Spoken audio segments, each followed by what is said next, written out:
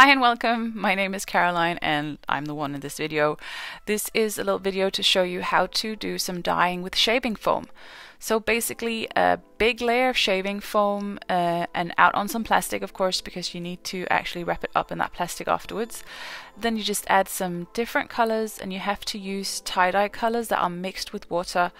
And yeah, I just used some that I have left over, so I've got some orange and some blue here. And then you pop the shirt or whatever it is that you want to dye down on top of it, and you have to add some more shaving cream and some more colors. I didn't quite have as much as I wanted to on this back one.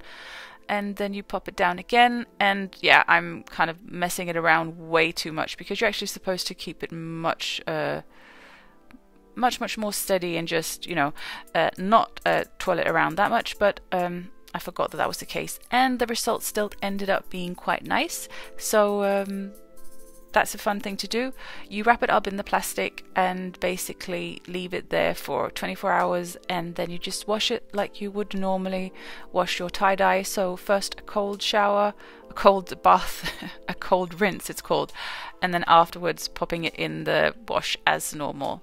And it's a full, cool, fun, different thing to do with tie-dye. So plastic and lots of shaving foam, and hope you have fun doing it yourself. Bye bye.